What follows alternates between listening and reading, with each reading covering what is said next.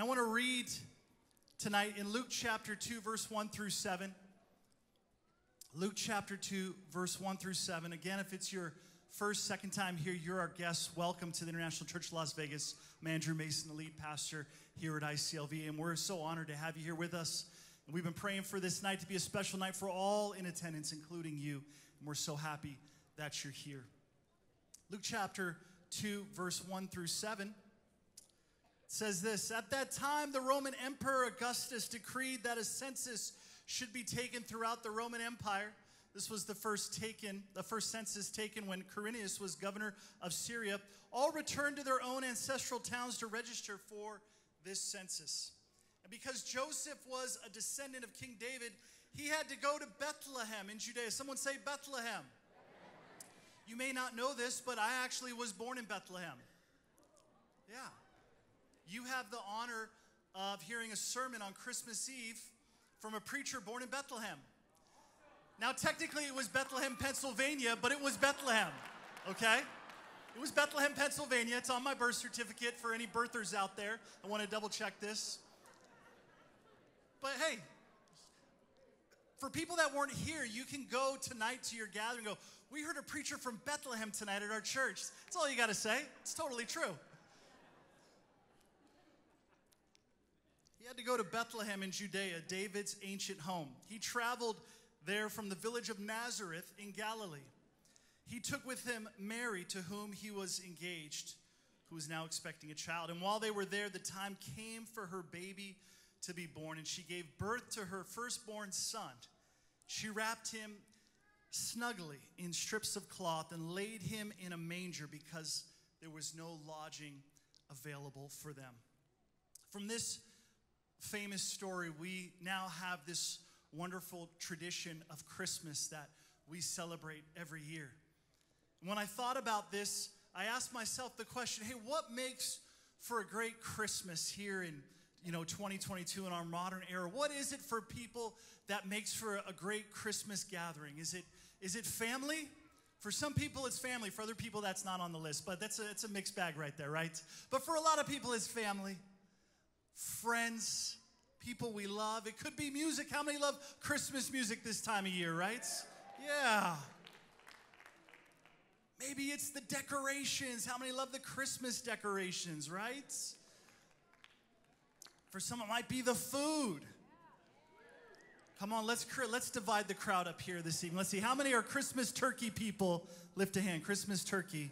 All right, how many are Christmas ham people? Christmas ham? Oh, wow, look at that. Christmas tamales. How many have some? Yeah.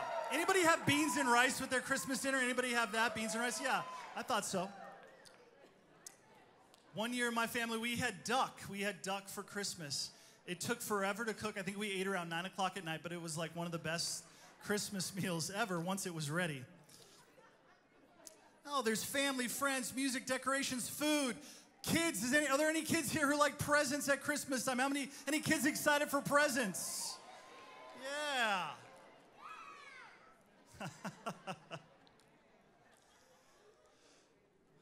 But as I thought about this, I thought, there's an undercover hero of Christmas every year.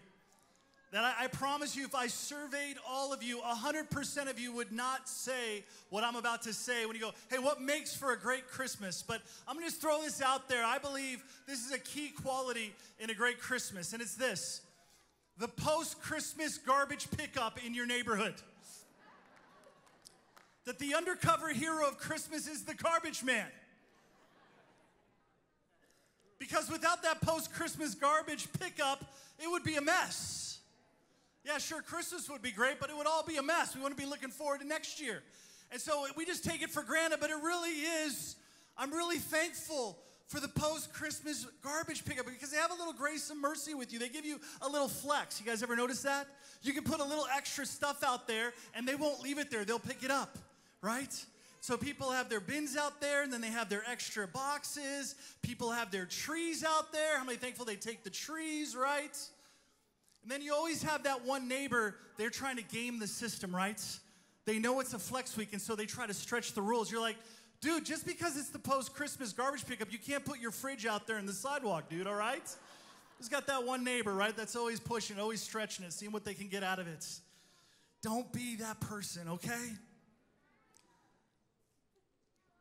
But no, it's amazing to think of the mess that there would be if we didn't have this little mechanism of the post-Christmas garbage pickup. It's really an undercover miracle every year that all this stuff gets taken away. And I thought about the first time John the Baptist recognized Jesus in Scripture. That was the first time we see Jesus in the flesh that we just read. But the first time John the Baptist saw Jesus in Scripture, they said, behold, the Lamb of God who takes away the sin of the world. Someone say, take away. He takes away the sin of the world. And what does the garbage man do? He takes away the tree and packaging of the world, right? After Christmas. And so, yeah, the post-Christmas garbage pickup is an undercover hero.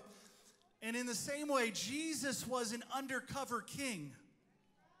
He came under the radar. He was the King of the Jews. He was the Savior of the world. He was the Messiah. But he didn't come with all those things from an earthly perspective. How did he come as an undercover king? Well, the Jewish people, they wanted a Messiah who would solve all of their problems because they were under Roman oppression. They wanted a king like Solomon who would come in all of his riches and glory, who would overshadow the culture and civilization of Rome in that time. Or they wanted a warrior like King David who took out Goliath. They wanted a mighty warrior who could overwhelm the mighty Roman military and kick them out of their Roman occupation in the promised land. That's the type of king they were looking for. Because if we could just get someone to come in here and fix this messed up world, it's someone else's fault. It's all Rome's fault. It's all the government's fault. That's how they thought back then. You know, that's how people back then thought. They could just get God to fix everybody else. Send us a Messiah to fix all these problems around us.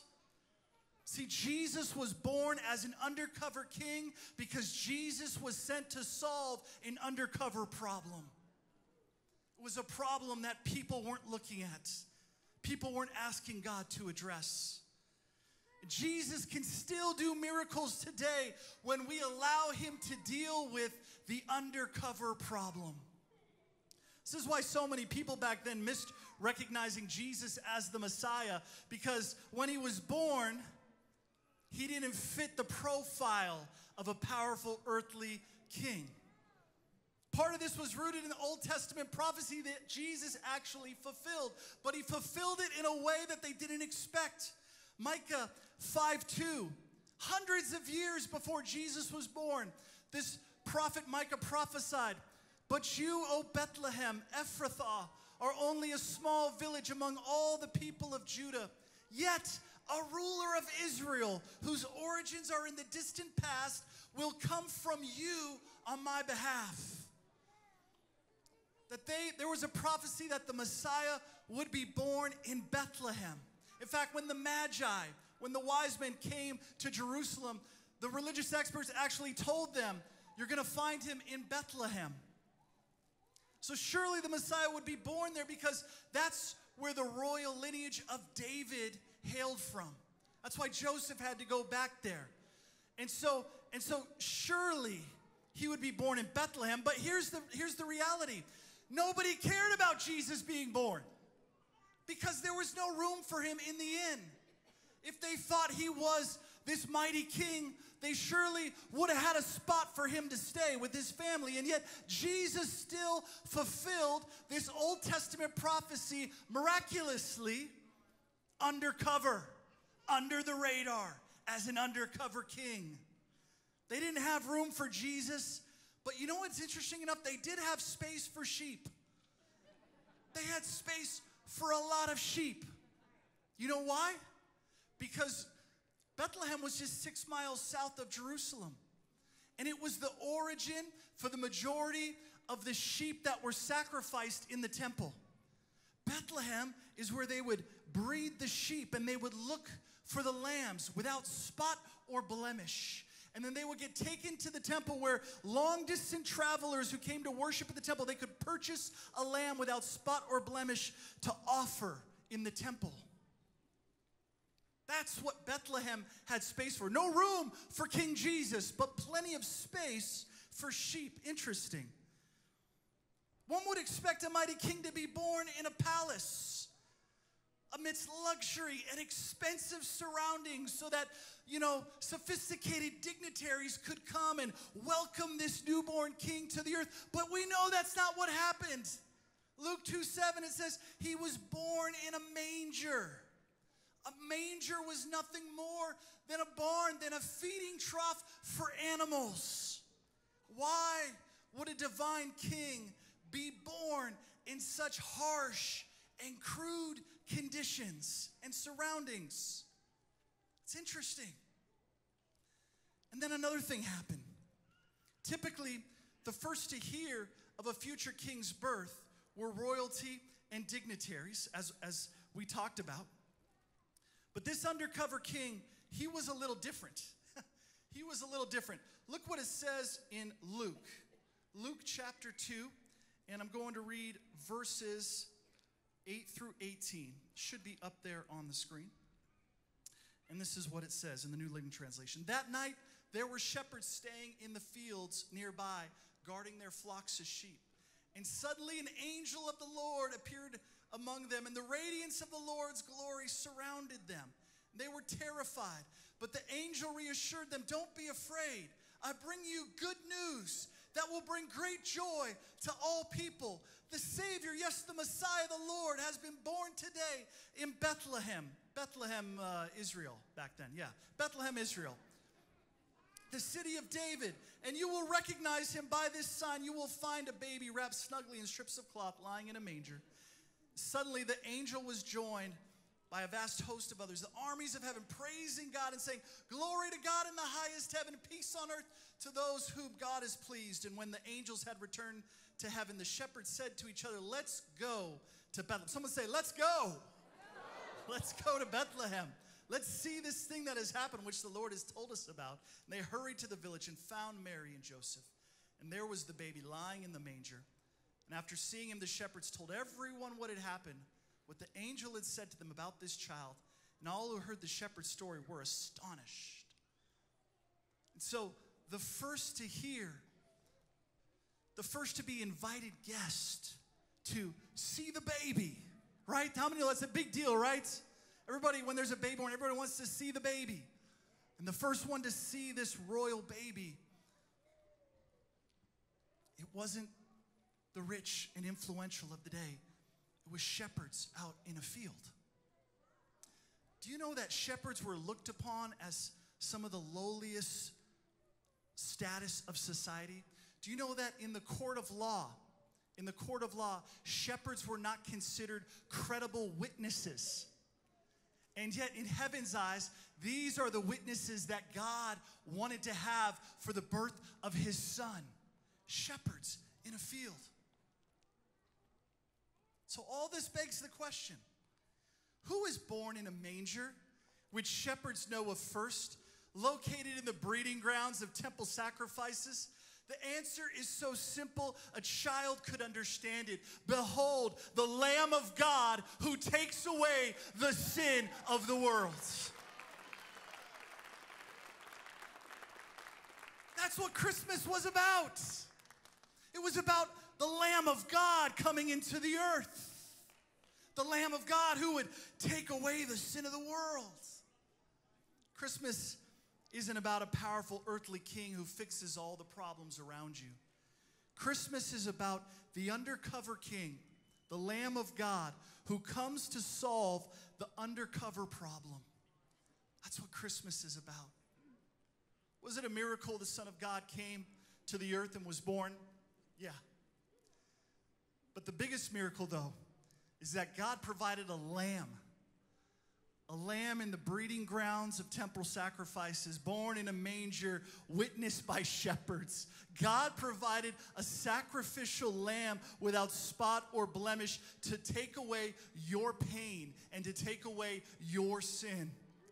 That was a bigger miracle. He was born to live a sinless life, die on the cross. And if you place your faith in him, if you confess him as Lord of your life unequivocally, he will take away your sins, he will heal your pain, and he will do miracles in your life today. That is the hope of Christmas, church. Look at 1 Peter 1:18 through 19. For you know that God paid a ransom to save you from the empty life you inherited from your ancestors. And it was not paid with mere gold or silver, which lose their value. It was the precious blood of Christ, the sinless, spotless Lamb of God. What makes a great Christmas? What makes a great Christmas is receiving the Lamb of God into your life and allowing his sacrifice to cleanse you of your sin, so that you can be saved and so that you can live out the plan and the purpose you were always designed for before the foundations of the earth. The Bible says he had your days written in his book. And tonight we want to give you a chance to receive the true miracle of Christmas, and we believe it will change your life. That's why we're gathered here tonight.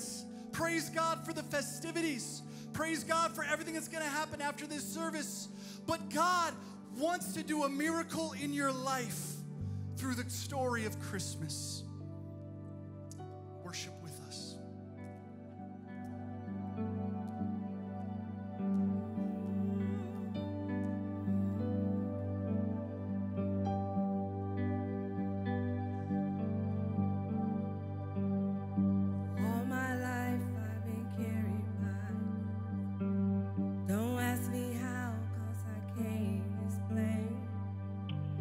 Nothing short of a miracle. I'm here. I've got some blessings that I don't deserve. I've got some scars, but that's how you learn. It's nothing short of a miracle. I'm here. I think it over. It doesn't matter. I know it comes from above. I've got miracles on miracles, a million little miracles. Miracles on miracles. Count your miracles. 1, 2, 3, 4. I can't even count them all.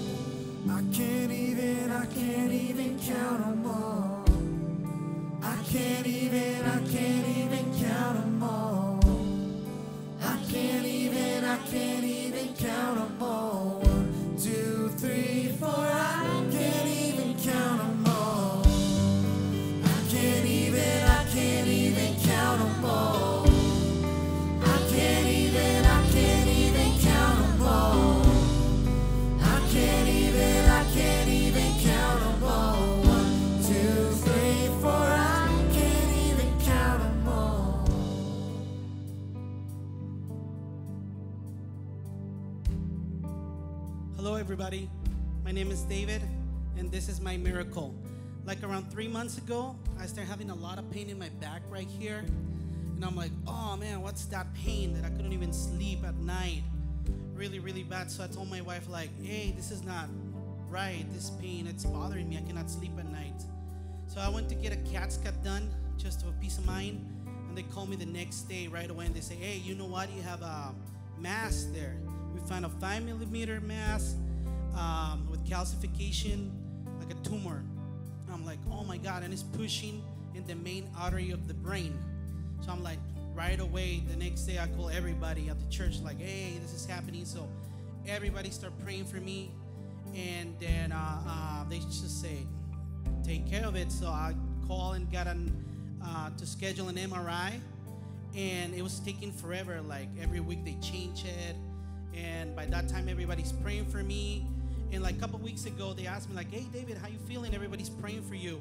I'm like, you know what, actually the pain is not there anymore. It's weird, but I'm still gonna do the MRI. So last week I went and do my MRI finally, and on Friday my wife called like to get the results, and then she calls me, and she's like, hey babe, guess what? I'm like, what? God's still in the working miracles. I'm like, really? What? We won the lottery or what? She's like, no, better than that. You're healed. I'm like, what? It's not there. It's disappeared. I'm like, oh my God, praise the Lord. So that's my Christmas miracle.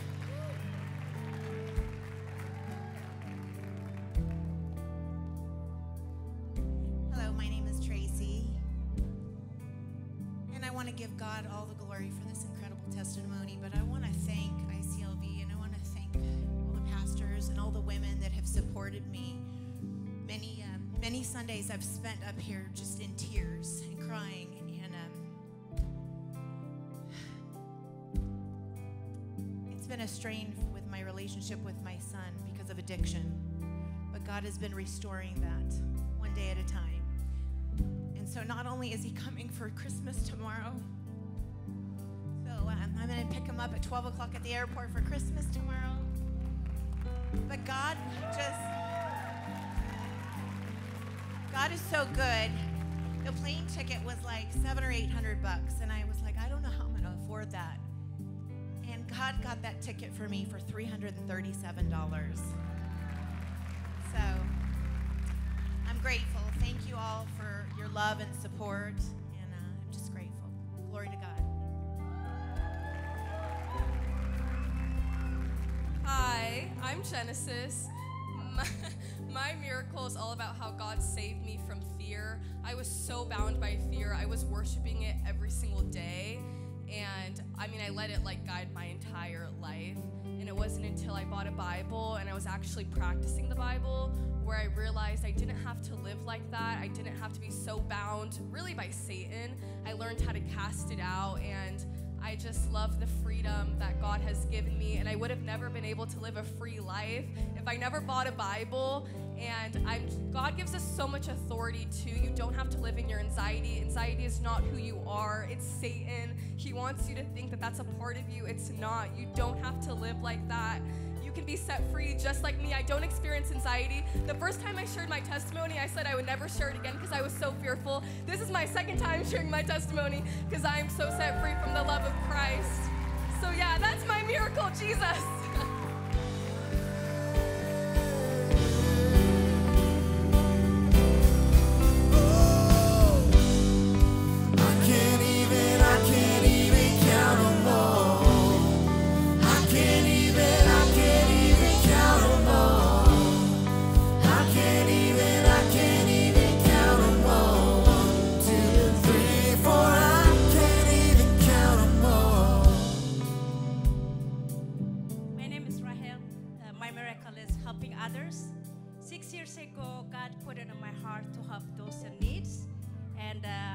This with my coworkers, and everybody raised money for me to help. And the first time I did it, it was just only 6 people for Thanksgiving, feeding them, and for Christmas it was just 10 gift bag we hand out.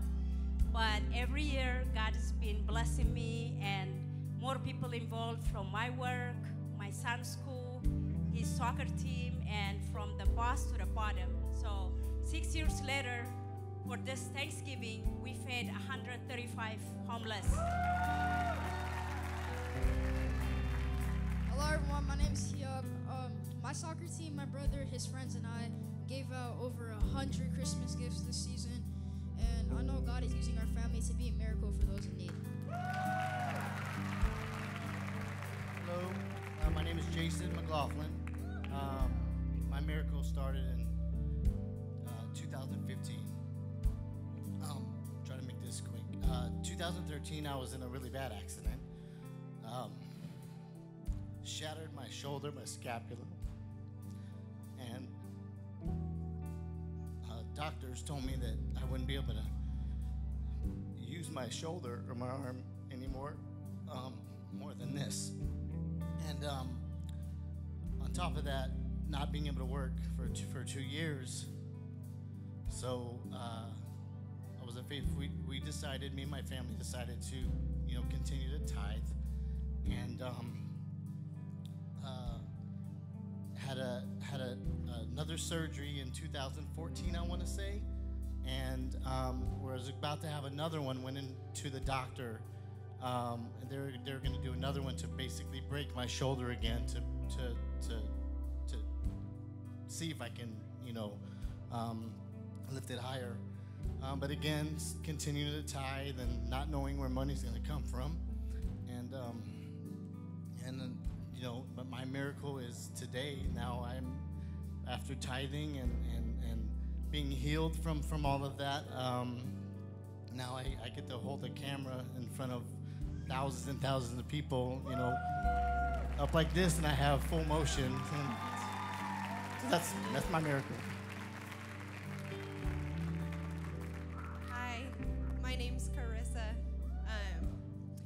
My miracle is actually me and my whole family got diagnosed with COVID about 2 weeks ago, and I was at home with 4 children, 6 and under, by myself, and my husband had just miraculously went out of town on business, so he was able to quarantine by himself in a hotel room. I don't know how he got through it, but praise God he did.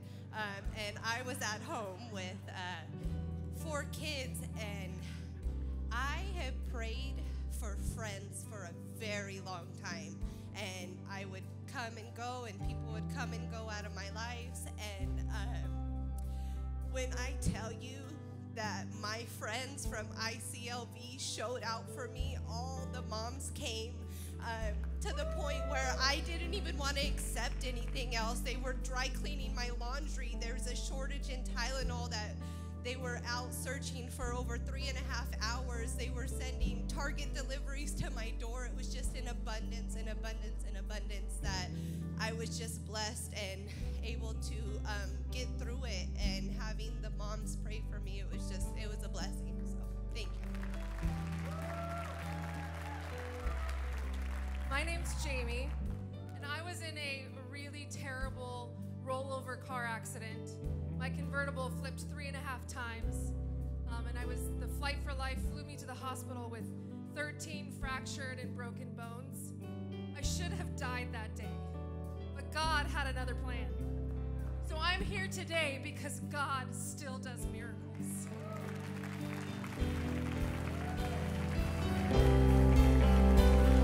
Well, can we stand to our feet? Let's stand to our feet. I can't even count them all. I can't even count them all. I can't even count them all. 1, 2, 3, 4. I can't even count them all. I can't even count them all. I can't even count them all. I can't even count them all. 1, 2, 3, 4. I can't even count them all. I just want you to close your eyes right now. I want you to close your eyes. God wants to do miracles in your life. And it starts with receiving the gift of the Lamb of God. He doesn't want to be an undercover king in your life. He wants to be the king. And the first miracle he wants to do is to give you the gift of the Lamb of God, his son, Jesus Christ, born on the first Christmas, sacrificed on a cross for your sin, and alive from the grave in power and victory. So that's the question I have for you tonight. Have you received the gift of Christmas? Have you received Jesus as the Lamb of God? Have you had your sins, have you had your pain washed in the blood of the Lamb? We want to pray with you tonight. We want to lead you in a prayer. We've had 54 people in the month of December come down to this altar and say, I want Jesus as the Lamb of God to wash away my sins and forgive me. This month we've seen that happen.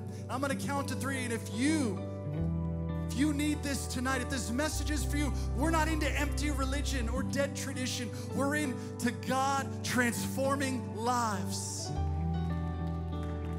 So with every Christian praying, you're here and you need the Lamb of God to wash away your sins tonight on this Christmas Eve 2022. Not a better night to do it. I'm going to count to 3. When I get 3, just lift your hand. Come on, with every Christian praying. Let me hear you praying, Christians. 1, you need to get right with God. 2, you need Jesus to wash away your sins this evening. 3, lift up a hand tonight. Yes, yes, there's hands all over the floor here, hands in the stadium. So you can keep that up, keep that up. Come on, keep praying, Christians. Come on, I see hands all over the place. Come on, you need Jesus. You need to surrender to him tonight. You got to come back to him tonight. Lift up a hand to him right now. You're not alone. You're not the only one. This message is for you tonight. Respond to him right now. Hallelujah. There's hands going up. Come on, I know we got kids here, we got plans. We're going to do this real quick. Before I dismiss you, before you leave, we want to pray with you. Altar team, if you could begin to come down this altar. If you raise your hand, just begin to make your way out of your seat and find one of our leaders here at the altar as we begin to worship before we dismiss. Hallelujah. Hallelujah, church. Can we give a hand for those coming forward to receive Christ tonight? I can't even count. Come on down. I promise you're not alone. I can't even count them all. I can't even. We want to pray with you. Count them all. 1, 2, 3, 4. I can't even count them all. I can't even count them all. I can't even count them all. Come on, turn to someone next to you. Say, if you need to go down, I'll go down with you. Somebody that next to you. 2, 3, 4, I can't even count them all. Miracles on miracles. Come on, they're still coming down here. A million little miracles. Miracles on miracles. Count your miracles. 1, 2, 3, 4. I can't even count them all. I can't even count them all. I can't even count them all. I can't even count them all. 1, 2, 3, 4. I can't even count them all. Can we give the Lord praise this evening, church? Can we give him praise? Well, let's say this prayer together. Let's say this together. Say, Lord Jesus, thank you for the gift of Christmas. Be the Lord of my life. Forgive me of my sin. Thank you for dying for me and rising from the grave. I turn from my old ways and I want to follow you from this day on and the rest of my life. In Jesus' name. Come on, now you said that and you needed to say that. The Lord is crowning you with his love right now. He's washing you in his love right now. He's filling you with his spirit. Someone online, you're with us online. You're giving your heart to Jesus right now. The Holy Spirit is there bringing healing and transformation. Hallelujah, hallelujah, hallelujah. How many appreciate the testimonies that we heard tonight? Can we give all the people who testified tonight a big hand? That was awesome. That was awesome. Hey, we're going to be up here. If you need prayer for anything, for physical healing, for freedom from addiction, for if you're feeling bound in discouragement and depression. We'll be up here to pray before you leave tonight. We have a service tomorrow at 10 a.m., a 1-hour Christmas service tomorrow. I'll be preaching at 2 as well. But we love you. We're so happy you came and joined us tonight on this Christmas Eve, and we pray you have a blessed Christmas. We love you, church.